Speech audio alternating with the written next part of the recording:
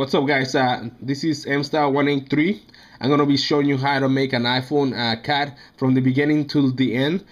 Please keep up with me. I actually am speeding up this video up to 90%.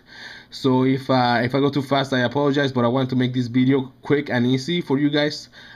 So pretty much you're gonna go to Google. You're gonna Google iPhone specs.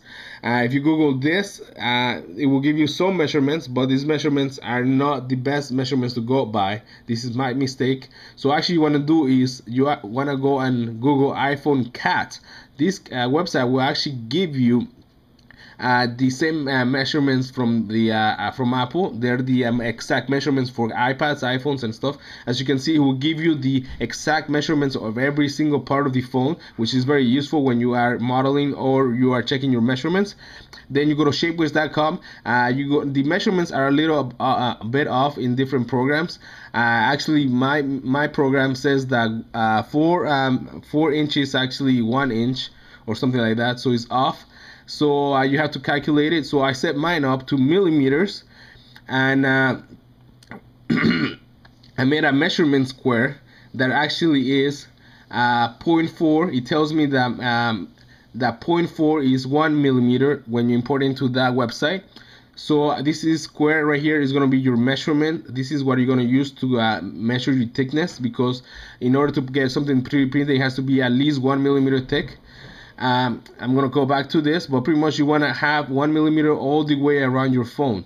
You want to have one consistent measurement, or 1 millimeter or higher. I already pretty much set up this model. I took the back face off.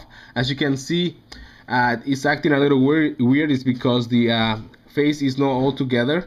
It's not sealed correctly. So you actually extrude it once and take all the other walls off, and now this time it will extrude correctly.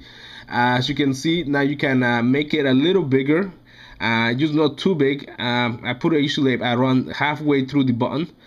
Then you extrude it one more time. Over here we're going to actually make the groove part that keeps your phone from falling out of your iPhone case. Like I said, pretty much you got to extrude it out again, until you have this nice little groove that's going to keep your iPhone from falling out. Then we're actually going to go back and create one of those square measurements again to check our thickness all the way around the model. Again, you are going to select the edge all the way around, and then you're going to extrude it out one more time. Now with our measurement, we're going to make sure that our side is at least 1 millimeter thick. Is a little bit more than a millimeter thick, which is actually okay. So you actually want to go and check the back wall. I'm actually going to fix this back wall because it's not snug next to the wall, the back wall. So once you put that wall, then you select that edge, then you make sure it's 1 inch millimeter thick. Then you screw it out one more time, and then you join all those points into one point. That makes one back wall. It closes your model. It's actually watertight right now. I actually already modeled these little things that you're gonna use to boolean out to pretty much make holes into your model. I'm gonna this is the one that for the speaker on the bottom. This is the other one for the middle part. This is for the top button. This is for the side button. This is for the head jack. And as you can see, now you have a pretty much perfect iPhone case. I'm actually going to take a little step further. I'm going to show you how to make a pocket. Oh, actually, I forgot to make the hole for the camera. So I'm going to show you how to make a little model right here to use it as to make a hole. You make a circle, you extrude the faces out, then you make a smaller use enough for the flash to go by. Now and then you're gonna fix the walls. Then you're gonna extrude it out, and now you have a perfect hole for your camera. So like I said, you gotta clean those edges. You're gonna clean these other edges over here. And I don't know what I did this part right here. I actually made a hole for my wallet, but that's not the correct way to make it because it will act all weird. So actually, after thinking about it, I actually made a square, and then I actually use it to to join into one object. I think I use intersection, but don't quote me on that. Then you're gonna use the bottom wall. You're gonna make it a little smaller. Then you're gonna put it right against the back wall, and then you're gonna screw it one more time, and you need that extra set of vertices to actually clean that hole out. As you can see, now you're gonna use that hole, you're gonna screw those edges, you're gonna join those vertices, and then you're gonna you're gonna merge those vertices together so it's actually airtight again. Airtightness is very critical. As you can see, it's all one point now, it's all airtight. Then all you have to do is make sure that it's straight.